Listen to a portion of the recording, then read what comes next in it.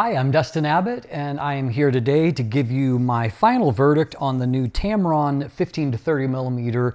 This is the F2.8 DI, which means it's for full frame. It has got VC, which is Tamron's vibration compensation or image stabilization.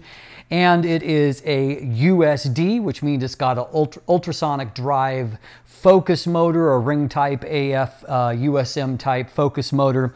And it is the G2 or the second generation lens.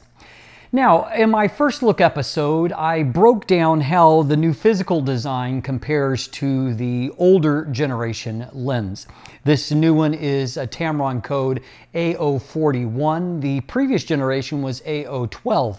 What we found is that there are a significant number of real improvements in this lens, and those break down in things like a more high-end build grade, which has a more modern design. It also has far more metal in the construction as opposed to engineered plastics. And at the same time, however, we saw that there are also a lot of physical similarities in terms of the size and the basic dimensions. And some of you asked, and I should have mentioned in that first episode, so I will now, and that is that, yes, if you happen to have an aftermarket filter system, for me, for example, I have the Photodiox Wonder Pana filter system, and it fits perfectly on here. And so I had it for the first generation, and it fits perfectly on the G2 lens. So yes, you can use, if you already have filter solutions for the previous gen lens, you can employ them here. There are some improvements in the actual design of both the focus ring and the zoom ring, and it is smoother, although it's still a little bit heavier than what I would like. Now, if there's any kind of criticism of this new finish, it's a great looking lens, but I find that Tamron's newest kind of more matte type finish instead of a flocked finish on the plastic parts. In this case, the only thing plastic here is this fixed outer lens hood, but I do find that it's prone to marking, and it just shows up things like that. And so I think it will show a little bit more wear and tear, but as far as the metal bits, they seem to be very good. Some of you, kind of went back and forth with me over the design of the switches, and some people apparently have had an issue with Tamron's new design of switches, just accidentally engaging them. I will say that I have used all of the G2 lenses. I have owned the 70-200. I've never once accidentally engaged any of the switches or unengaged them. So I'm not saying that people don't have an issue with that. I'm saying that I can't report an issue that I've never seen and never experienced in, many hours, perhaps hundreds of hours of use. Beyond that, there is some improvements to the internal weather sealing of the lens. There is, in addition, a filter holder here on the back for gel type filters. And on that note, I talked to the people at Tamron USA, and they are going to make sure to Tamron has no plans that they know of making their own filters, and so you're going to have to source, other third-party filters for that, and they're going to do their best to research, best options and include those in the listing on the Tamron USA website, because, I said and believe that a lot of you that are interested in filters, you may be wanting to look for a place of reference, a place to start on that. So you might want to stay tuned for that. Finally, this lens is both designed and made in Japan, and that's not true of all of Tamron's new releases, but for this particular lens, at least the copy that I'm using, that is the case. So as far as the actual physical build now, this is, I would say, very close to the top of the heap for wide-angle zoom lenses. It's a more pro-grade build than what I've seen from some of Tamron's, or excuse me, Canon's wide-angle zooms. It certainly is good or better than what, say, the Sigma 14-24mm F2.8 or other Sigma wide-angle lenses. And so very, very nice build quality. Another improvement here, of course, and this is one of the reasons why Tamron is standardizing all of their kind of pro-grade zoom lenses, is that the G2 version, unlike the first edition lens or first generation lens, is compatible with Tamron's tap-in console. And so that's a very important addition because it allows Tamron to roll out firmware updates. It allows you to get more precise focus if you input different calibration values, and so you can input calibration values at 3 different focus distances and a number of different focus focal points in the focus range, and so it allows you to really dial in a lot of precision. It does take a little bit of time. However, I have found with other lenses that if I do take that time, I'm rewarded with really good focus accuracy out of the lens. Now, on that note, Tamron has also adopted their newer approach to autofocus and vibration compensation in this lens, in that they now run dual processors in these, and so there is one processor that is dedicated now to autofocus. What that means is that you have quieter, faster autofocus, more, I would say, torque maybe allotted to the actual action of focus, along with more actual electronic algorithms that are invested into focus. I had to make, in using the lens, I had good autofocus accuracy. I did note that when I was shooting at infinity, wide open 30mm, I shot it in an event setting somewhat, and so I found that I was getting a bit of a front focus, and so I just dialed in some extra back focus to help to move that plane of focus back, and I got really good precision after that. So I think that there's a fair chance you will have to invest a little bit of time in calibration. But if you'll do that, I think you'll be rewarded with a very good and accurately focused lens. And if you aren't familiar with how to do lens calibration, I do have a playlist devoted to that, and I'll throw a link to it here.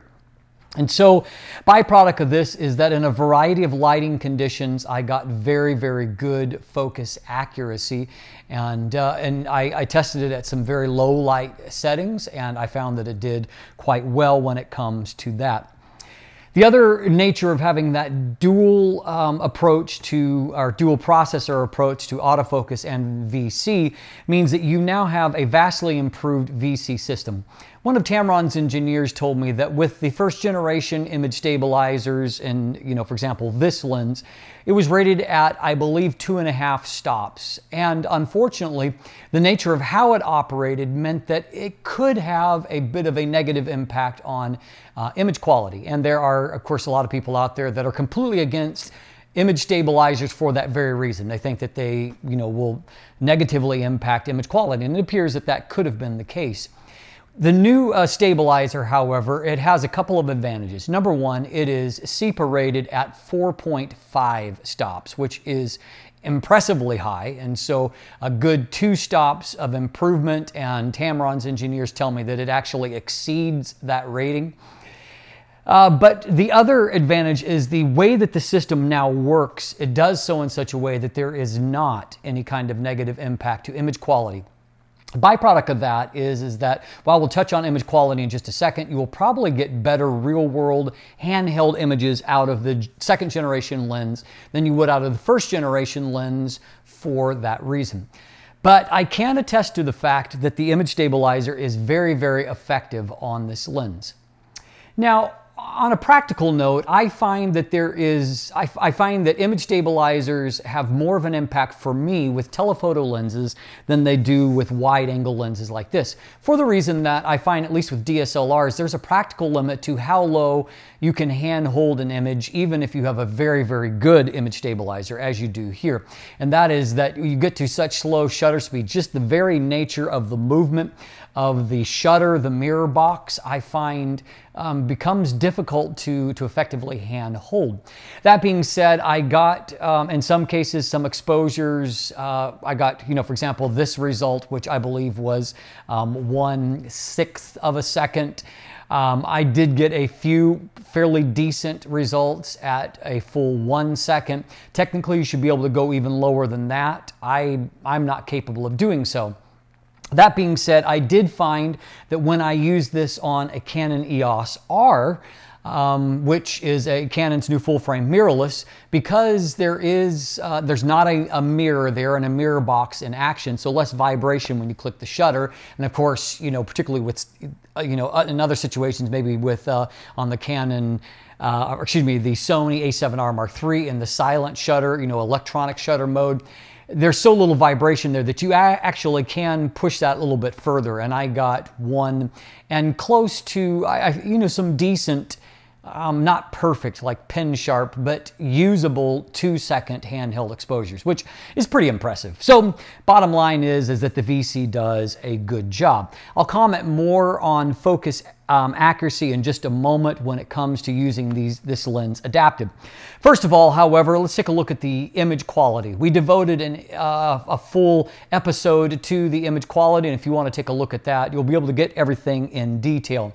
Biggest thing that I found with this lens is that it has been optimized to deliver a little bit more consistent sharpness across the image frame. The first generation lens I felt was one of Tamron's very best.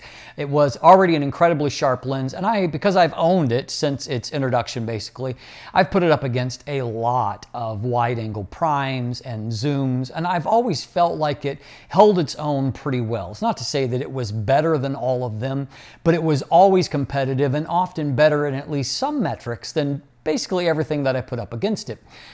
But it was very, very good in the center and a little less good on the edges of the frame. The new lens, G2 lens, has been optimized to deliver a little bit more consistent performance right out to the edges of the frame. And so I find that it is better still in my test.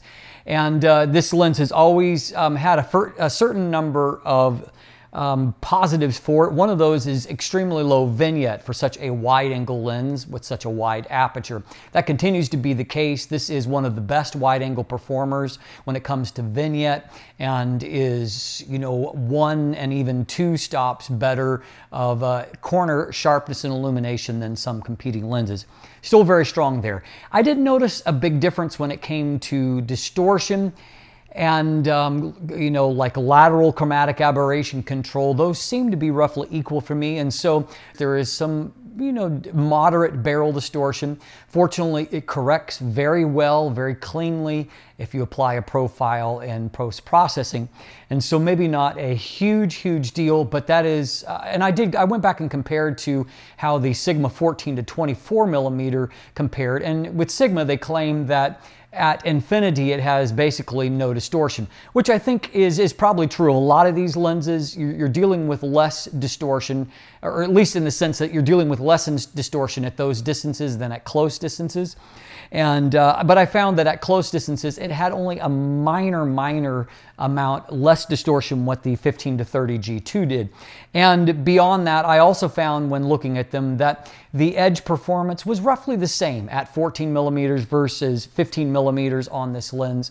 And so I would say that in many ways they compete fairly similarly when it comes to image quality, which is to say some of the very best for a wide-angle zoom lens. It does have new and improved coatings in addition to what it had before. And what I found when it came to flare resistance is that you can tell it's still the same optical formula with the same vulnerabilities, particularly to angled flare when the sun comes in or the light source comes in at an angle. But what I did find is that the flare pattern has been mitigated in the G2. It's less obvious, a little bit better controlled, and so there is a little bit of progress there when it comes to that.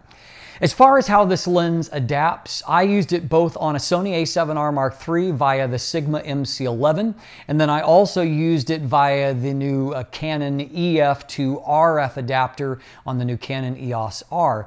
And what I found is that in both cases they performed very well. With the EOS R, it performs essentially like native, which is to say excellent, and frankly it worked very well on the Sony A7R Mark III as well. Autofocus, it wasn't pulsing or hesitating.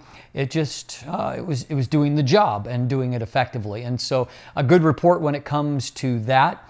The one area where Sigma certainly still has an advantage when it comes to both native on Canon and adapting, however, is that the Sigma 14-24mm f2.8 art is supported by Canon's lens aberration corrections. And so in other words, JPEGs will get corrected in camera.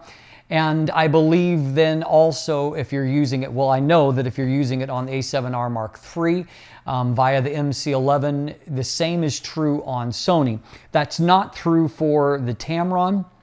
And so you're not going to get JPEG in-camera correction either on a Canon DSLR or in an adapted type situation. Of course, in post, if you're shooting RAW, it doesn't really matter all that much because you apply that on import or apply that as part of your post-processing. I think the big challenge for those of you that have the first generation of this lens are going to be to evaluate whether or not the improvements here are worth the cost involved with selling what you have and buying something new. The original lens was already a very, very good lens, and I know that a lot of you are very happy with it. There are definitely some real improvements here, but you're going to have to decide for yourself whether or not those improvements are worth the cost of exchange. In conclusion, I think that Tamron has done a solid job, and this is definitely an evolutionary rather than revolutionary update to this lens, but at the same time it is well executed. We've got improvements to the build, we've got improvements to the function, and we've got minor improvements to the optics, and I think that's about all that you could ask for. I'm Dustin Abbott, and thanks for watching today. If you look in the description down below, you will find a linkage to my full written review. You'll also find linkage to the image gallery that I contributed to, and there are a number of photos there taken adapted if you want to take a look at that as well. And of course, you can find buying links down below, and beyond that, you can sign up for my newsletter or follow me on social media, become a patron. And if you haven't already, please click that subscribe button. Thanks for watching. Have a great day.